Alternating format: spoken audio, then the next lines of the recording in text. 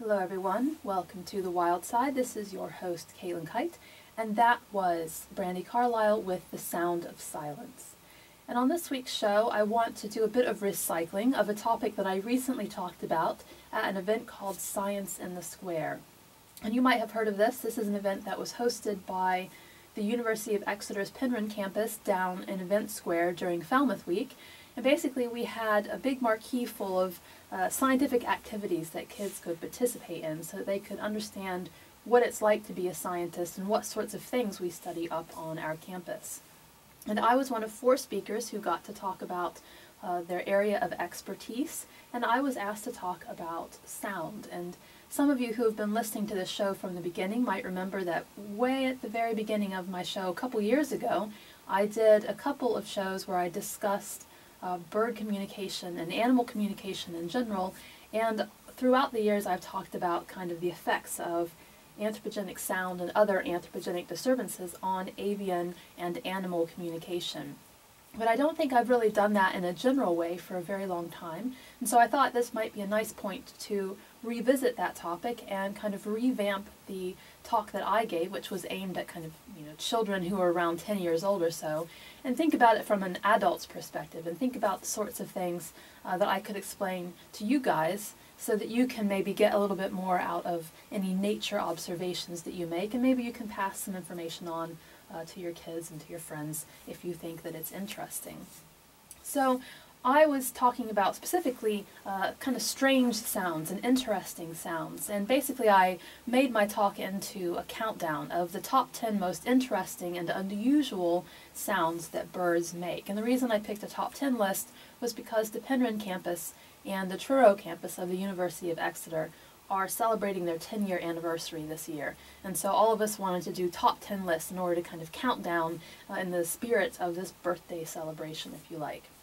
But before I dive into that list, I want to give a little bit of background so that you have some context to understand why sound is interesting and the different sorts of sounds that I will have included on my list today. So the first thing is to really think about a definition of what sound is. And as one of the audience members, quite a young audience member, very accurately pointed out, sounds are just wavelengths. And basically sounds are vibrations, and those are wavelengths that are traveling through molecules in the air or in the soil or in the water, basically any medium where they can move the molecules against each other, and then that movement is eventually picked up by some sort of specialized body part that is possessed by the animal in question.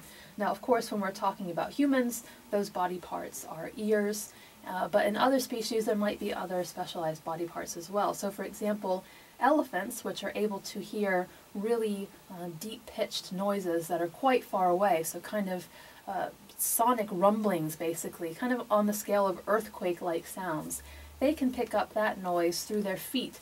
They have little fatty foot pads between their toes, and these can pick up the vibrations that come through the soil, and that basically transmits to them as a sound. They are hearing that even though they're detecting it with their feet.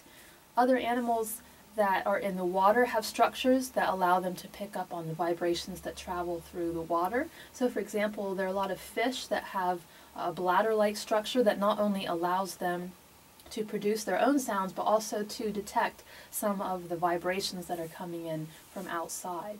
And there are insects that have various types of hearing implements, and one really interesting one is the cockroach, which has the ability to hear through its legs. Basically behind its knees it has little, what we would refer to as ears, that are able to pick up on the vibrations that are coming through the air. So there are all sorts of different specialized body structures, and some of them are quite like our ears, some of them are quite different.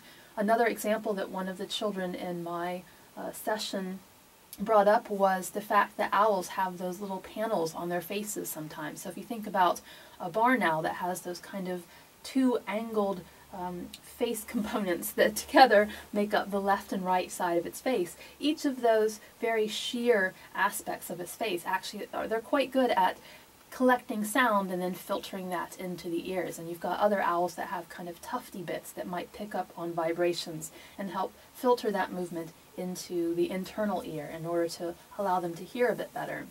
So there are all sorts of things that allow these organisms like us that rely on noises to communicate and to experience the world, to understand what is out there, what's making noise, and what are the various qualities of those noises. And that actually is the next thing that I want to mention, which is the fact that sounds have lots of different traits that can be interesting and useful and helpful in terms of interpreting what they mean and where they're coming from and how an organism should respond to them.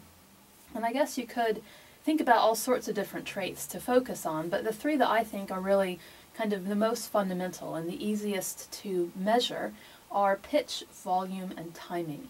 And pitch is what we would refer to also as frequency, so whether it's really high up on the spectrum or whether it's really down low. So if it's something that's quite small, that tends to be high pitched, you know, like the buzzing of a mosquito, that's quite high pitched and whiny, whereas something that's much lower, for example, maybe a giant bass drum or a cello, for example, those have much longer wavelengths, and so those are much lower down when we perceive them. The higher pitched ones having shorter wavelengths that repeat more frequently. So pitch is a really important trait, and as you've no doubt noticed from the way I just described that, those are quite useful for hearing, for determining the sound, the size, of the thing that you're hearing. Now the next important thing is volume, and of course volume you can also refer to as amplitude, and that's how loud something is.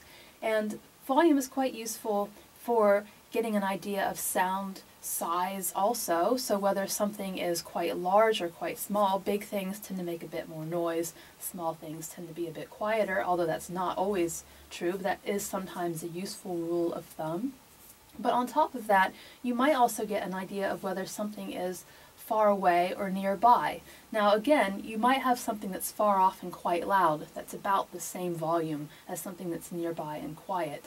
But it can be kind of a useful thing if you're just, that's the only thing you've got. You can kind of have a bit of experience that allows you to figure out whether that's something that's likely at a great distance or a nearby distance. And especially when something is moving, then you can compare the earlier sound to the later sound, and that allows you to kind of triangulate and determine whether something is coming closer or moving farther away.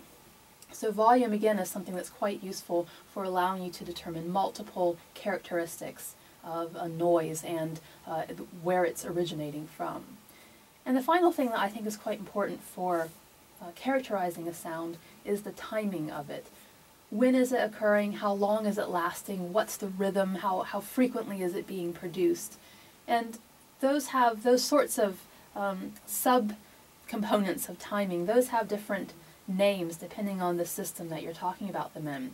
So in humans, we tend to refer to things as letters and words and sentences and paragraphs, and we kind of arrange them all according to the language that we speak. When we think about animals like birds, we might call them notes and phrases and repetition, and that all indicates that we're kind of thinking of them in a bit more of a musical style and how they fit together as though they were almost a song that humans would write, not just a song that birds would sing. We have different names for these sorts of things, but basically they're just telling us how frequently is a sound being produced, and is there any repetition, and if so, how much is there? Now, all three of these things have different combinations depending on what type of sound we're talking about. So the pitch, volume, and timing of my voice, for example, are all quite different than those three characteristics of a horn from a boat that's out in the harbor, or from the siren of a police vehicle that's driving past. And everything has different combinations of those factors. And we learn those as we experience them in life, and that's what allows us to respond appropriately. And because we learned them, because our understanding of them is not necessarily innate, then we do take some time to figure out how to respond accordingly. And that's why sometimes if humans were to build a road, for example, in the middle of nowhere, then the sound of cars approaching, and maybe the sound of a car horn or any other sort of car noise along that road, is not going to make the animals respond necessarily in the way that we would like. So we might want them to get out of the way so that we don't accidentally hit them with the car, but they don't necessarily know yet that those traits, that amplitude, that pitch, and that frequency of production of noise, the timing of it, they don't realize that all those things together indicate some sort of approaching danger. And it only is over time, whether it's within an animal's life or kind of evolutionary time within a species' life, it's only with that time and experience that the learning is really able to sink in and allow animals to respond appropriately, if indeed they ever do. And there are lots of evolutionary reasons why they should, but there are also some that dictate that maybe these animals might never quite respond in the way that we would anticipate for various reasons. There might be some constraints, for example, on their morphology that prevent them from picking up and detecting these sorts of differences that allow them to notice a sound and respond in the right way. But basically, for the most part, you can kind of assume that if an animal has the basic kind of morphological structures to pick up noises, and if those noises are quite important and are going to influence the survival and reproductive capabilities of an organism, then eventually over time that animal will figure out what those sounds mean and maybe even will develop the ability to detect those sounds and respond appropriately if they weren't already able to do so. Now, our environments, of course, are filled with sounds. I've been alluding to this all along, and I have categorized these in 3 basic ways. And again, this is the sort of thing that you could argue about, but I've just used these 3 basic categories to make it easier to talk about today. The first category is biotic sounds, which are the sounds of living things, which you might have guessed because bio, of course, indicates life. And these are the sounds that are produced by birds, by frogs, by crickets, by whatever is out there making noise that's alive. Then you've got the opposite of that, which is abiotic noise, and that's the sound that is produced by things that are not living. So perhaps a waterfall, or the sound of rain, the sound of thunder and lightning being produced, the sound of an earthquake, all these sorts of things that are produced by the earth or by weather and other things that are not living. And then the third category is kind of something that I see as straddling the 2 of these, and that's anthropogenic noise. And anthropogenic sounds are ones that we produce in some way or another. And sometimes that's directly, so it's our voices or our movements through the habitat. But other times it's indirectly because we create lots of things that are quite noisy. So air conditioning units, for example, or car horns. And so we can produce both biotic and abiotic sounds, in a sense, and put these out there into the environment. And of course, some of those things are incredibly loud, and later on I'll talk about why that is important. But first I want to make the switch into the kind of major theme of today, which is my favorite biotic sound, which is the sounds that birds make. And we also often think of birds as making singing sounds or calling sounds, but in fact they make lots of different sounds, and those are the sorts of variations and subtleties that I want to discuss today, because I think there are lots of noises that birds make that people don't realize, or they've never heard examples of these before. And so I want to highlight some of those rarer ones and think about them next to some of the ones we know a bit more about, and think about why do we have this much variety and what are these different things used for. But first off, why is it that birds make sounds at all? Well, there are lots of fundamental reasons why sounds are quite useful and important in a bird's life. The first of these is that sound allows them to show off, and this is particularly true when we're thinking of males, although it's not limited exclusively to males. So it's quite important to be able to deliver a vocal performance that shows that you are capable of learning things that are very complicated and remembering them, and also are capable of then telling your body to produce that intricate sound, and of maintaining the physiology and the morphology to be able to do that appropriately. So to show off, basically we're talking about sounds that are made during the breeding season, during the spring and summer in this area, when you've got birds that are sitting there singing their hearts away and trying to woo a mate and bring a mate onto the territory. But at the same time, those sounds can be used to indicate that a quality individual is ready to fight off any potential competitors that want to come take that territory, or try to take away a mate that is potentially interested in this individual. So there are also kind of vocal combats in a way, or at least vocal assessments, where individuals will sit there and listen to each other and decide whether or not it's worth pursuing a potential physical fight with another bird. So you can tell by the intricacy and the quality of a bird's song whether or not that individual is likely to be strong enough and fit enough to put up much of a fight if you were to go challenge for some sort of resource. Other organisms also can be intimidated by the sound of a vocalization or any other sort of sound production.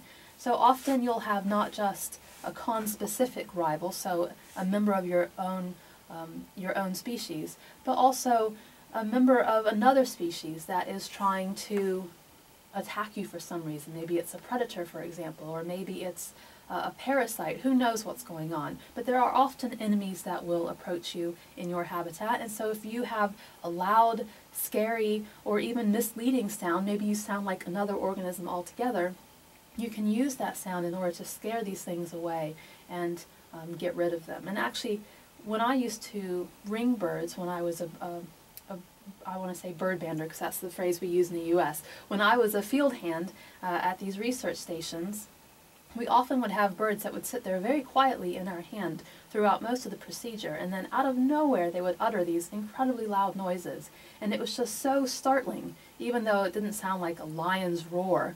It was still scary because it just came out of the blue, and it made you kind of jump, and often you would loosen the grip on the bird and it would fly away. So actually, it sounds like, you know, a voice can't possibly be that scary, but actually this is a very useful strategy if you want to take something by surprise and escape in the moment that it's kind of not paying as much attention. Birds often will also use sounds in order to ask for help, and sometimes that's a young bird that's trying to ask for food or ask for warmth or ask for some other kind of parental care. That might be a mate that wants help from its partner in raising its young in some way, or it might be a member of your family or your larger group in order to share information about where the food can be found, or to kind of ask you to come over and help whenever there is maybe there's a big hawk in the area and you want to scare it off because it's dangerous for all of you collectively. So there are lots of situations in which birds would work together, and they use their sounds in order to achieve that.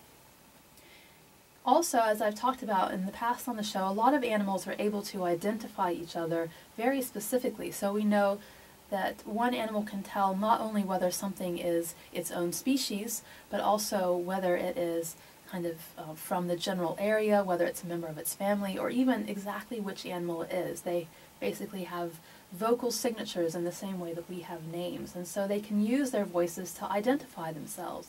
And we often think of this relative to penguins, for example, because we know that penguins can make these really loud and crazy vocalizations in the middle of these massive colonies that are just full of millions of birds, and they're extremely loud, and yet the parents can cue in on the sounds of their young and identify not only which bird is their own offspring, but also where exactly it is, and they can navigate to it through that huge crowd.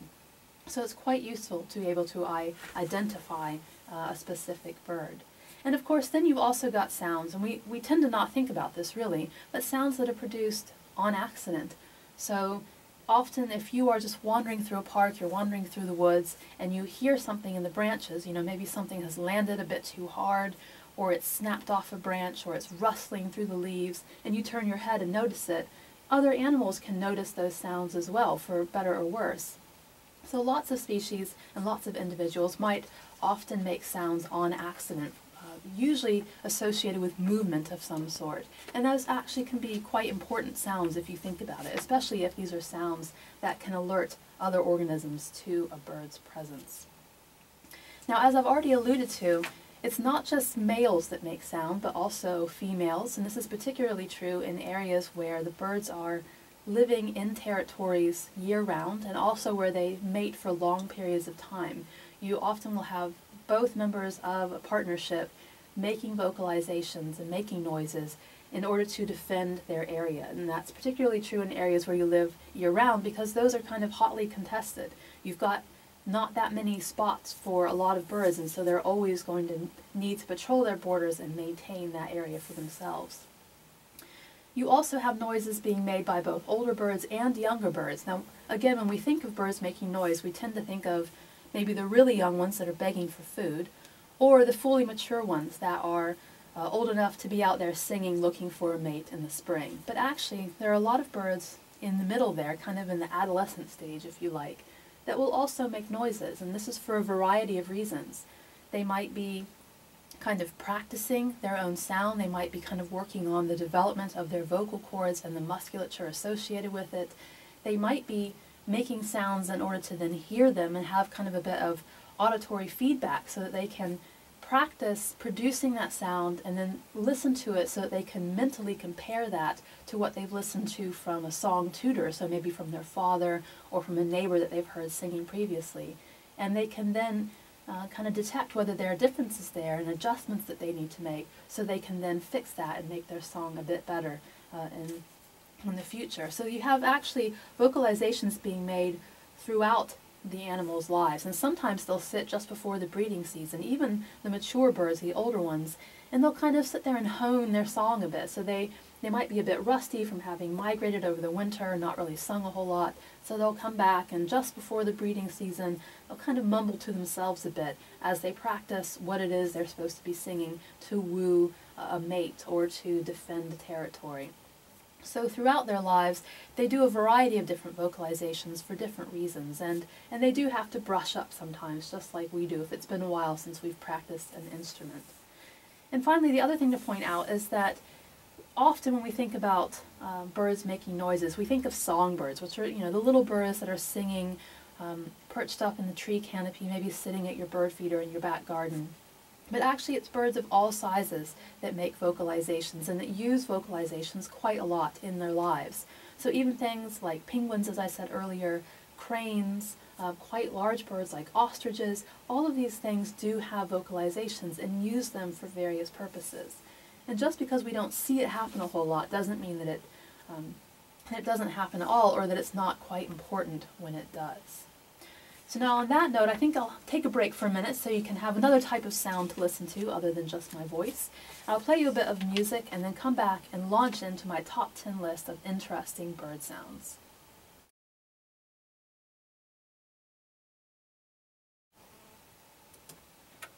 Welcome back to the Wild Side. That was The Sound of White by Missy Higgins, and this is your host, Caitlin Kight.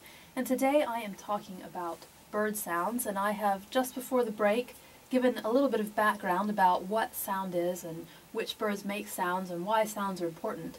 And now I want to launch into my top 10 list of the most interesting and unusual sounds that are made by birds.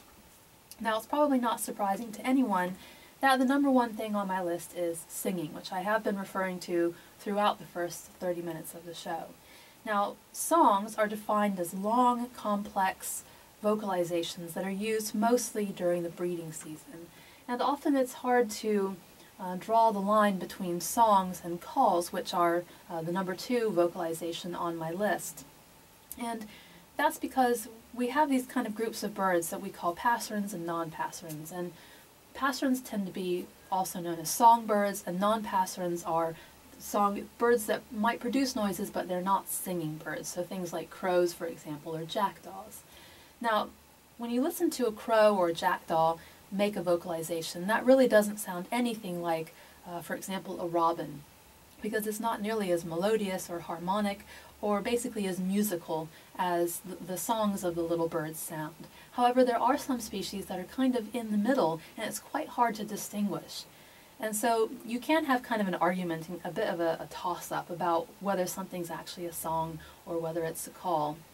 But basically a song is a vocalization that's being used to attract a potential partner and to repel a potential competitor that wants either your mate or your territory or some other resource. And so these tend to be vocalizations that are used during the breeding season and really not much at much other time, although we do sometimes have birds that are territorial year-round, and so they will use their songs also in the winter and in the autumn. But again, the reason they do that is because they're territorial, and territoriality is kind of connected to the breeding season, because that's the space where in the following spring they plan to have their nest and attract a mate. So as long as the song is kind of delivered in this context, that is a useful word to use to refer to these sorts of vocalizations. And as I mentioned earlier, they are generally produced by males, although sometimes you have females getting involved as well, and that's actually a completely different type of vocalization that I'll mention a bit later in my countdown. And because songs are associated with breeding activities, they tend to be produced in this area of the world in the spring and summer. And so we're kind of reaching the point of the year where we're tapering off on the song performances, and we're going to start hearing a lot more calling as birds are thinking about moving out of this area, migrating elsewhere. We might get them kind of shifting across the landscape as they look for different food resources, as the plants and the insects that they were relying on earlier are no longer in bloom or in residence. So this is the time of year when things start to change a little bit, and we see the vocalizations moving from singing into calling. Now I have an interesting vocalization that I want to play for you here. This is from one of my favorite songbird species, the veery, which is from North America, and it is a member of the thrush family, so it is related to some birds that you know and love here. And this bird is really interesting because it can sing with both a left voice and a right voice. And you know, humans have a left and right part of their vocal cords, but we can't really activate both of them simultaneously. There are a few Buddhist monks that are able to do this. Tori Amos went to learn from them and reportedly figured out how to do this as well, but it's a very jarring sound. It's quite uncomfortable for us to hear, and I think that probably is because we don't generally produce this ourselves. But in birds it can sound really lovely, and it makes the songs quite intricate and complicated.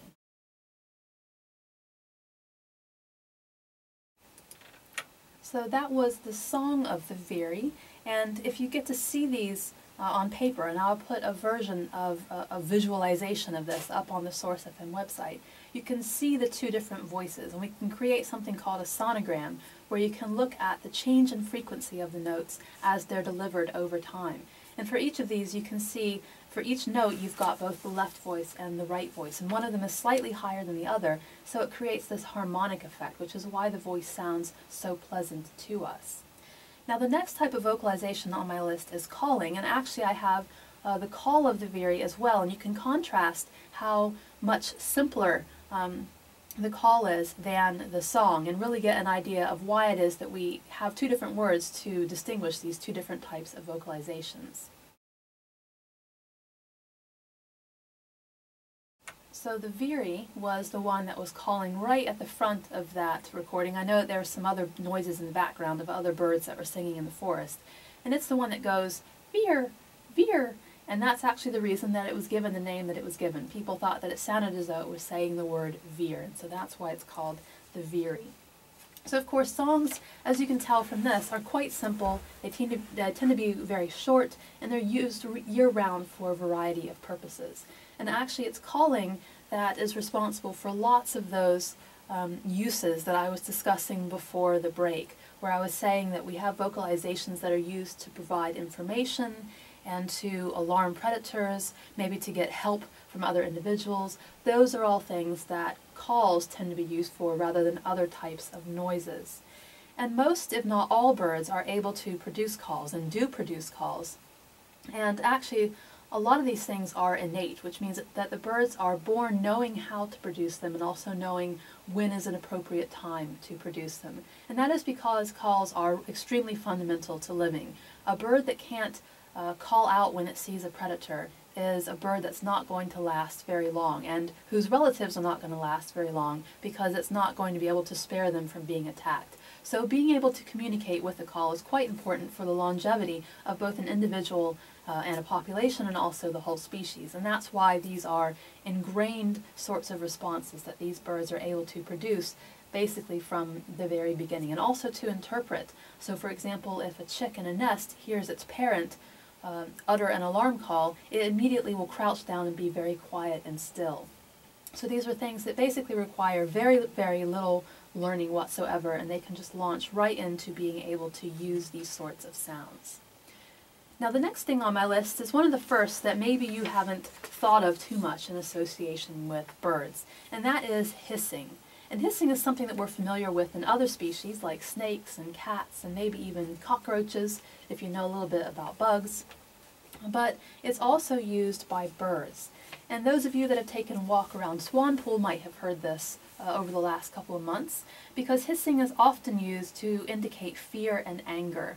And although we tend to think of it as being used by swans and geese and other large birds, it's actually used by birds of all different sizes. So vultures in North America are known to hiss. Things like cockatiels, which are relatively small, those will hiss also. Even something as small as a tit, a blue tit. If you disturb a female on her nest, she might hiss at you in order to try to frighten you off. And barn owls, often their vocalizations are described as a hiss.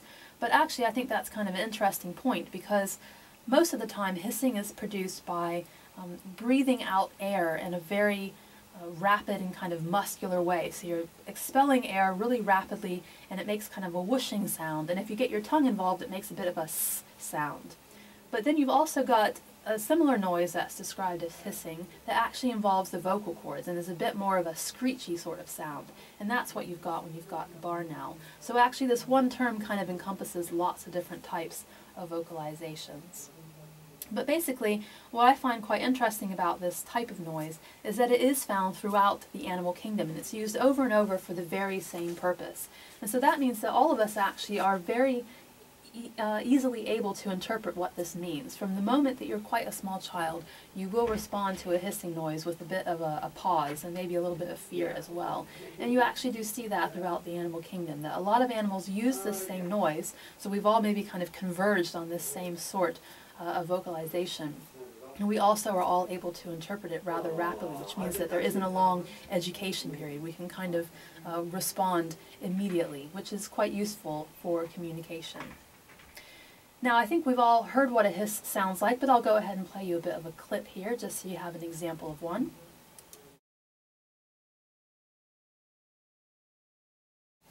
So that was the sound of a barnyard goose hissing as it defends its young and its mate against the potential threat. And the next number on my list, number 4, is booming. And I wish I could play you a recording of this as well, but unfortunately it doesn't translate very well across the airwaves because booms tend to be quite low pitch. And so this is really good when you're out in the habitat and you need to get your noise across quite a big expansive area, because low-pitched noises tend to transmit really well. Those long wavelengths are quite powerful, and so they can last for a really long distance. But over the airwaves, when you guys are driving along in your cars or sitting at your desk, there tend to be lots of other noises that kind of obscure those. But I think you probably all have been around a wetland at some point, and maybe you've been lucky enough to hear a bittern as it booms during the summertime. And of course bitterns aren't really doing all that well. Their populations have fallen throughout Europe recently, but they are making a comeback in lots of places, so maybe you have had a chance to hear this this sound.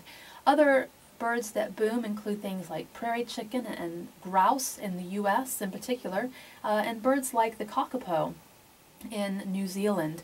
And these are animals that all need to get their voices across big expansive areas. So the grouse and the prairie chicken, for example, they live in these quite open windy habitats, and they need to produce quite a big vocalization that females can hear from a really long distance off and then come in order to see the males displaying.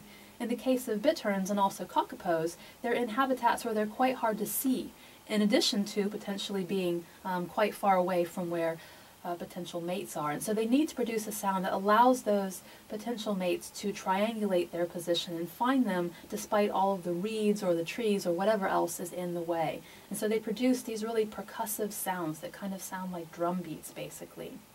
And it takes a lot of energy to produce these sorts of sounds, and that's because the birds need to draw in so much air and then push it back out again with their muscles. So it's the type of vocalization that you can really use to figure out how high quality an individual is. How many of these can it make? How loud are they? How deep are they? And that, if you start to make a list of all those little characteristics, you as a potential choosy female or maybe a rival can figure out if this is an individual worth engaging in some way or another. Now earlier on in the show I talked about the fact that there are kind of learning periods in birds, and I was talking about how we can kind of learn to understand what a sound means and put all those different characteristics together to figure out whether a sound is a voice or an animal and so on.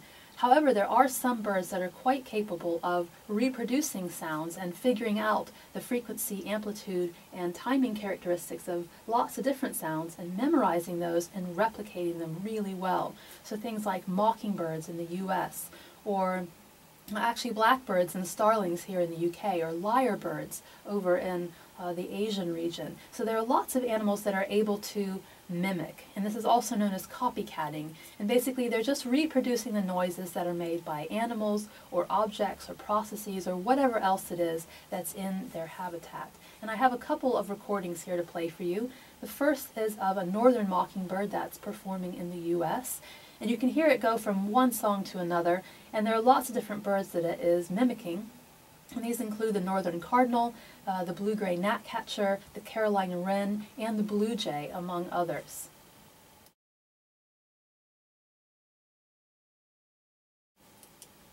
So that was the northern mockingbird, and now I'm going to move on to an animal that's a bit closer to home, and that is the blackbird. And this recording is quite interesting because it shows how these birds are capable of picking up anthropogenic noises. And if you've ever watched David Attenborough on TV, then you probably have seen the clip in which he plays the lyrebird song. And this lyrebird has learned sounds like chainsaws and car alarms and all sorts of things, photographs being taken. Well, this is a similar sort of thing, but it's happened here in the UK. And this is a blackbird that has learned the sound of a phone ringing, and it has incorporated that sound into its own song. And what's kind of interesting about that is that it doesn't just reproduce the sound of the phone, it also adds its own little twist on the end. So after each ring, you can hear it kind of add in its own little twist as well, and its own little bit of personality.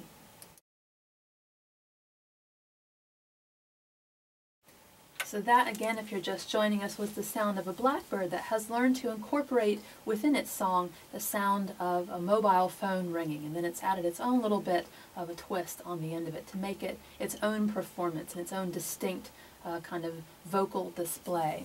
Now, what's interesting about mimics is that they have lots of different methods of reproducing sounds. Sometimes they do lots of different sounds, they just move from one to the other, like the mockingbird example that I showed you. They kind of don't repeat. But then you've got others that will repeat a similar sound over and over and over again and then move on to the next sound in the list. And you've got others that will do A, B, C, D and then go back A, B, C, D and do that a few times before then moving on altogether. So even though they are repeating the same sounds over and over that they've got kind of stored away in their memory banks, they can do that in lots of different ways. And it all depends on what other members of that species are reacting to. And often it's the females that are interested in the males and have certain preferences, therefore, that are what drive how these birds decide to perform. So if the females tend to prefer a lot of immediate variation, then you might have the bird going from one song to the other without ever repeating for days. Or if the females want to be able to evaluate a performance over and over again, then you might have kind of an ABC, ABC, ABC performance, so they can hear how much variation is there from one performance to the other. Is he flagging, or is he able to do that same thing again and again and again? And so it's that female choice that's driving the way these guys decide to reproduce the sounds that they're hearing in their habitats. Now again, females feature in this next number on my list, which is number 6, and that is the performance of duetting. And duetting, as you know from human music, is when you've got a couple of performers working together to produce a coordinated vocalization.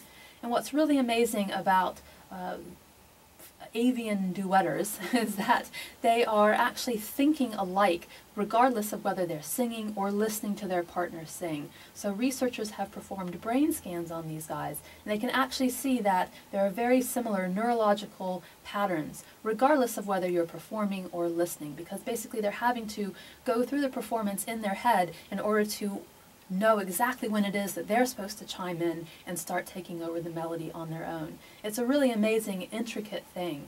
And you tend to see this quite often in areas where you've got birds that are breeding throughout the year, so in tropical habitats, or where you've got animals that have to maintain a territory year-round. So things like wrens, northern cardinals in the US, these animals will tend to do this quite often.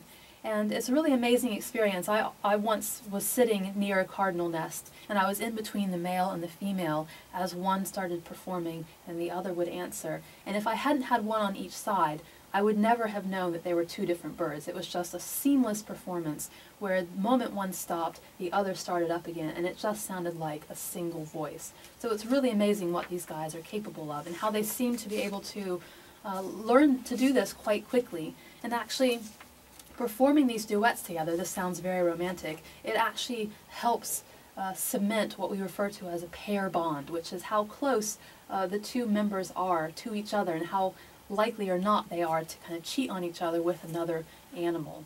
Well, specifically another potential mate. So the more pair bonded they are, the less likely they are to find another partner. So singing is bringing them together in a sense. Now, number 7 on my list is something that's not a vocalization at all, so it's a bit of a departure from these other noises, but it's used very much the same way that songs are used. And this is drumming. And drumming, of course, is not made by a whole lot of different bird species, but it is performed by woodpeckers. And woodpeckers use their really sturdy bills to bang against wood and also to bang against whatever else they can find. As many of you know, if you've ever had them wake you up early in the morning drumming on your eaves or your drain pipes or some other metal structure on your house. So they do this in order to advertise in the same way that a singing bird would, that it wants a potential female to come in and mate with it during the breeding season, or it wants rival males to stay out. And because they want to get that sound to resonate and to echo through the habitat, they will often deliberately choose these anthropogenic materials that can be much louder and more reverberative than some of the structures they might find out in nature. And I've got an example of some woodpecker drumming right here.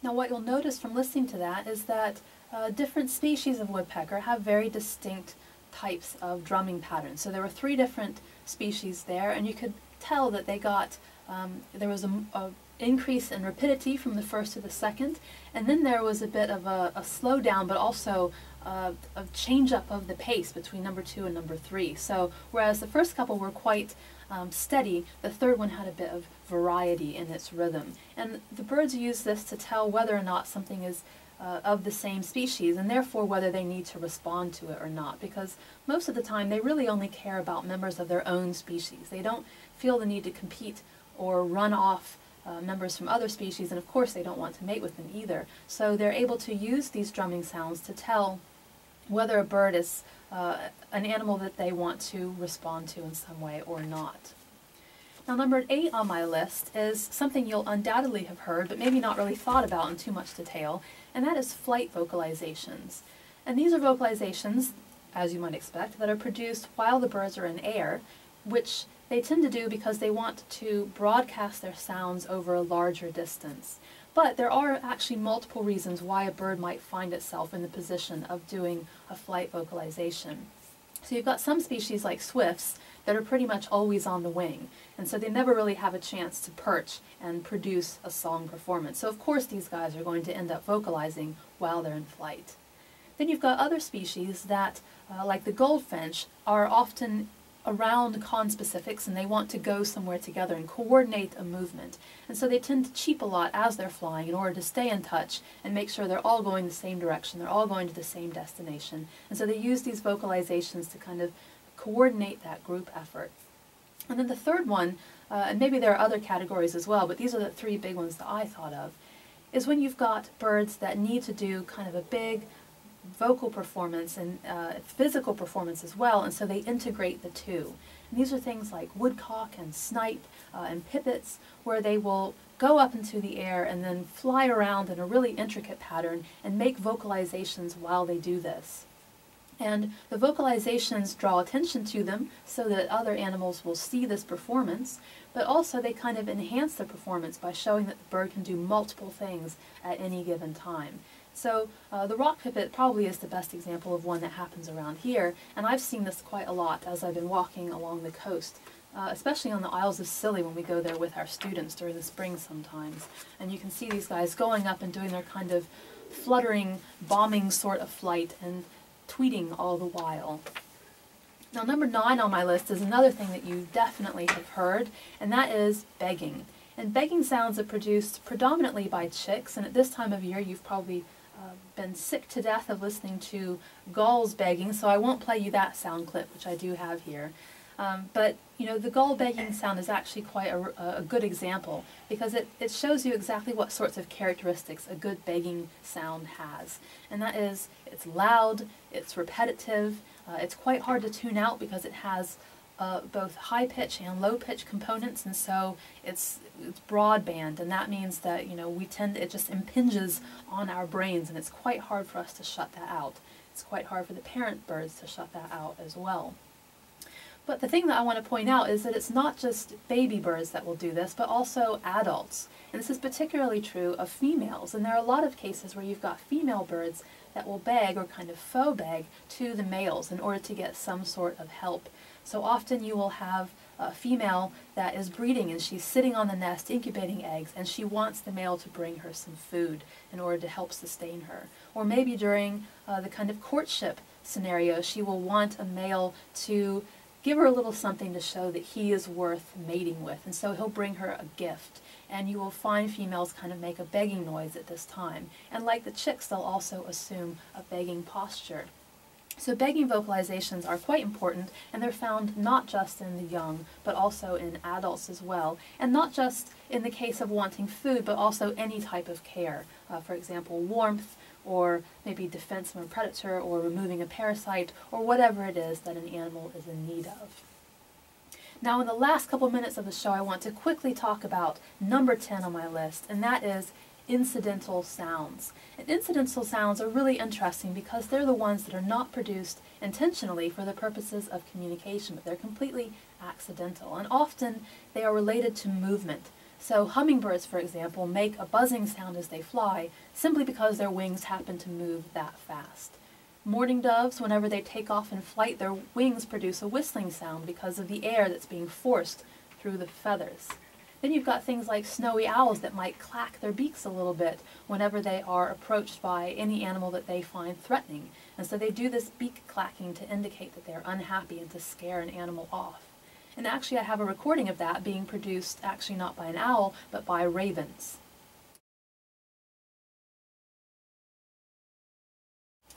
So that was the sound of ravens, blah, blah, blah.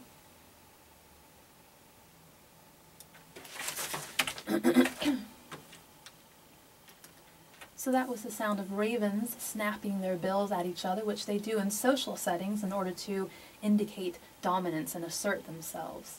Now I should mention that this list that I have, my top 10, is not at all exclusive. There are lots of other vocalizations that birds make as well, but these are some of the top 10 that are really common and quite important, and I thought would be kind of a good introduction into the world of avian sound making and vocalizations. And I should also mention that humans make a lot of noise that can cover up these bird sounds, so it's quite good for us to try to be quiet as much as we can so that the birds can communicate with each other effectively, and this is quite important for their survival. And it's also really nice for us because it can allow us to learn a lot about them and what they're doing out in the habitat. And hopefully now that you've heard this list, you can keep your ears open next time you're out and listen to a whole new world that maybe you didn't know was out there.